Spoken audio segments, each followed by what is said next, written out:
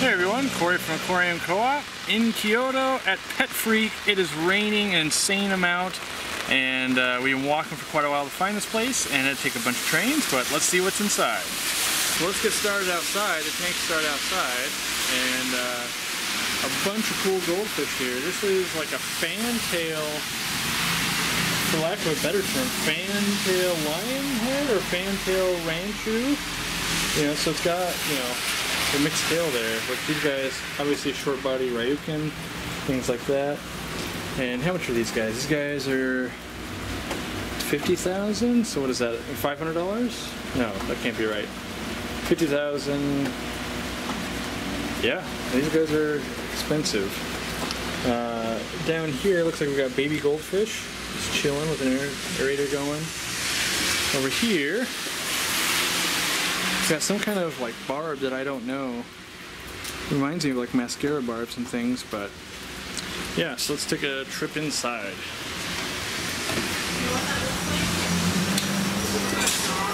So right when we get in, ADA aquascape tank. Gonna zoom in.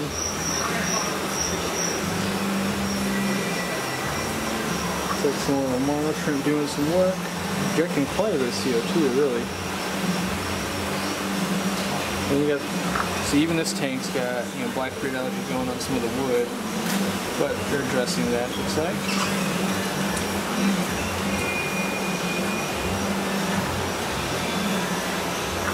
I'm just kind of glancing over stuff. I haven't looked at any stuff either yet. Just a little brackish puffer in there.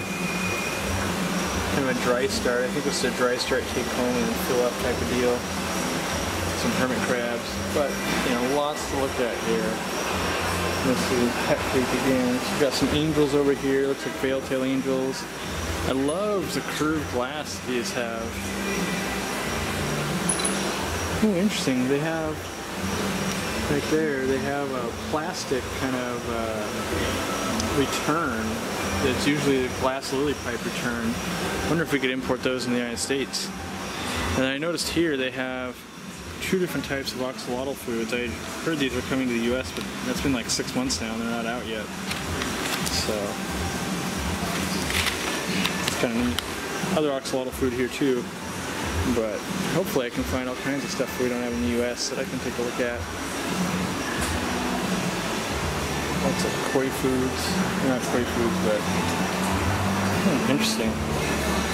Let's see these guys here. Oh, it's the Kari algae wafers, different packaging. Kind of neat.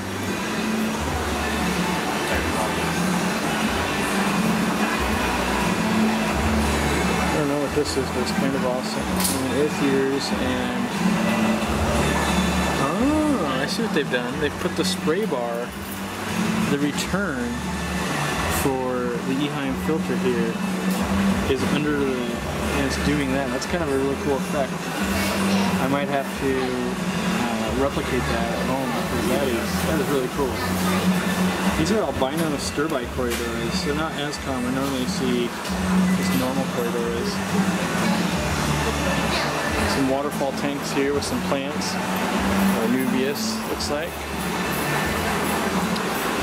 Wabicusa balls that you can buy. Looks like they're, you know, roughly $10 to $20 depending on, you know, these guys look pretty nice. Let's go over here, we got mono shrimp.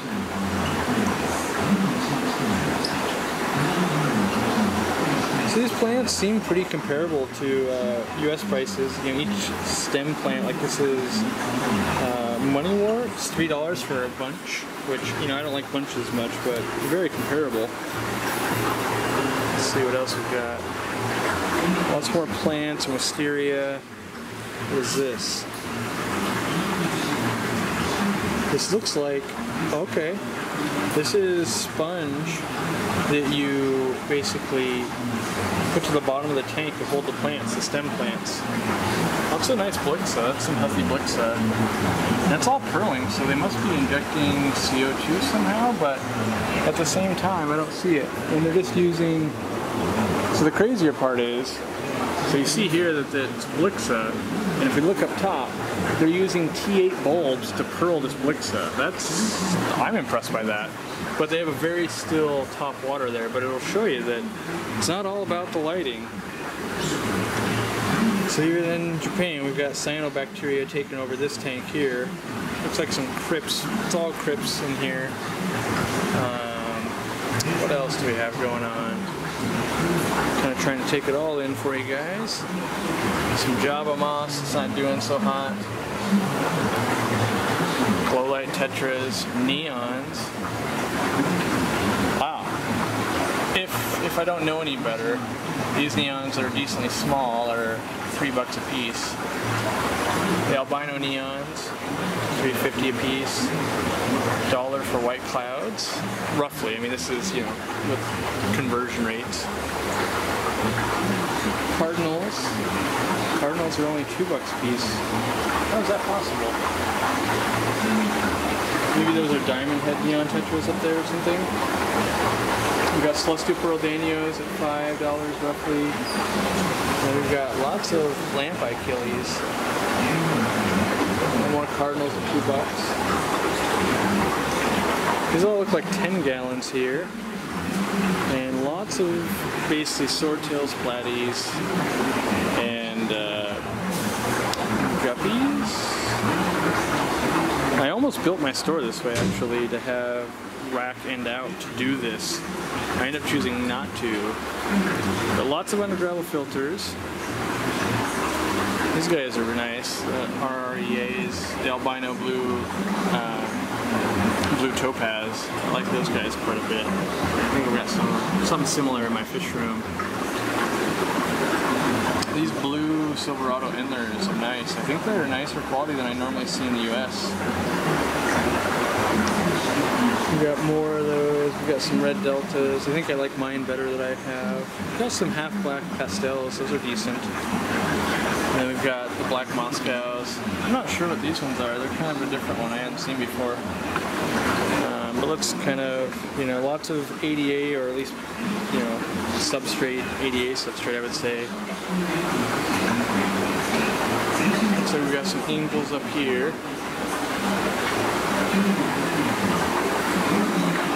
Some female bettas, some cories. Looks like clown killies. How much are clown killies here? I have to guess. My guess is $3, but what do I know? Stir-bite cories are $7. There's some brocus. I don't know if they're multivarialis or just emerald greens there. But looks like lots of cories. What I do love about this store is most of the tanks are 1 to 2 species. I love seeing that. Oh man, I've been looking for this fish for so long. I want this Corridor so bad. This is I think it's Robinade? I'm super jealous. I would love to take those home. I want them in the US badly. I want to try and spawn them. But they've got that flagtail to them. They're on my to-get list. There's not that many fish that are still on my to-get list, but that one is. Let's see what we've got in here. We've just got lots of bristlenose, it looks like. More and more. Those are like commons. These guys are decently cool. Doesn't have an L number, and I don't know off the top of my head. Looks like a gold nugget or something like that back there. And then some nice zebras. And it looks like that right there is actually a leopard frog bucko. You know, so I would guess that this is the zebra. That's about $230. I can't read the other ones, but I'm guessing maybe the leopard frogs are about $48. Got some more stuff back here. I don't know that I'd seen that one before, so I'm going to come in and take a look at it, but we've got the longfin tiger barbs. I don't know if I'm in love with it, but I like the orange on the bottom, but kind of neat and unusual. I hadn't seen those before in person. Looks like these might be, what are they? Bitterlings, maybe? And this fish I don't know, actually. I don't know this little, like, barb fish. I haven't seen that before, ever. So that's kind of cool and unique. Some bloodfin, glass blood fins. It's probably some Medaka rice fish. Let's see what else we got here. Congo tetras, some Thomasai. It's like baby rainbows. What else do we have here? It's like some frittata rainbows and some threadfin rainbows.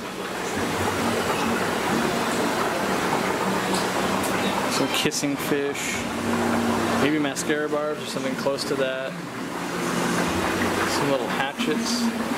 That's a plant. Oh, that's why. I was like, I didn't know that plant, but it's attached like kind of a Miracle moss ball. If you guys haven't seen these, I could import these, I just always choose not to. These are the balloon Hirokaramis. Kind of cool, but at the same time, I think it's taking the wrong direction. Looks like we got a bunch of pea puffers over here. Let's keep looking, shall we? Let's see, we got rams. Not doing so well in the rams. Albino cribs. Electric blue rams up here. What is that thing, the super red ram that I haven't seen in person before ever?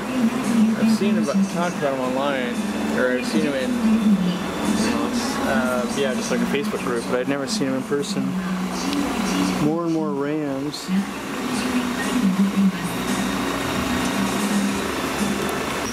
So, lots of dry goods. Mostly what we have. I mean, not too different, I would say.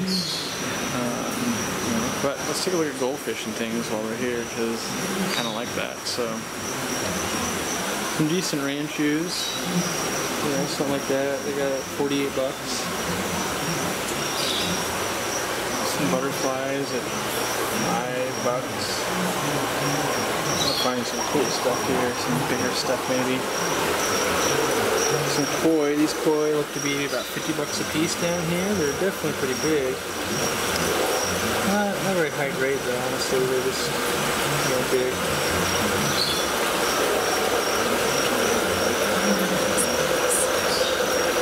Yeah, these guys are only $28 a piece. It's missing a pectoral fin. These are the lemon apricot goldfish. Looks like we've got some chocolate arandas or black arandas. We have down here just more small koi, some more arandas. These guys are cool, like this shibunkin is a beauty. And I kind of love, I don't know what style that is, the fantail,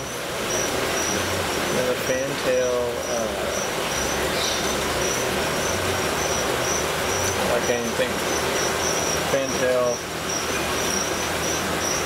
Aranda. Jeez, that was rough. But yeah, let's see what we got over here. Some more koi, it looks like. Lots of koi. And then I think these are all cool water. Yeah, like look at these things. These Medaka rice fish or something. I don't even know what those are, but they're amazing. Like they are very powerful. I need that in my life. I gotta figure out what these are. I think they're the Medaka rice fish, but they're not Medaka, but just a type of rice fish. They're really nice. Like, these guys are, wow, I want this fish. These are all really cool. I might have to get into these, because these are very, very cool. Yeah, and they're not too expensive either. Yeah, those guys are just neat. I want to get these going outside my ponds. Let me take a look at the other side.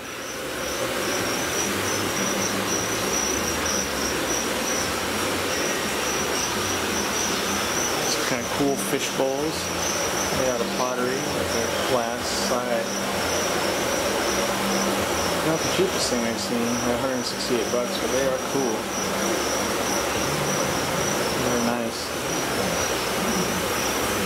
Man, these Medaka rice fish, or not Medaka, but these rice fish are very neat. I really need to start getting into these. $5 a piece, $3.50 a piece. Let's see what else they got over here. Looks like some newts and some other shiners. Some longfin koi over there.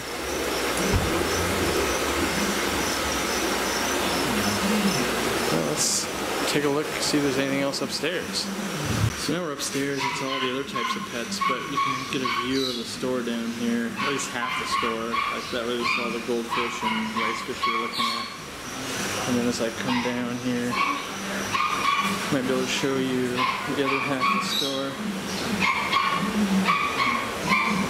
Going that way, it's pretty big for Japan, I would say. So that's Pet Freek. Awesome store. I fell in love with those rice fish. I'm going to try and get some into the country and start playing with some of these strains. I didn't realize they were bred like guppies here, where there's so many different strains. They're all line bred.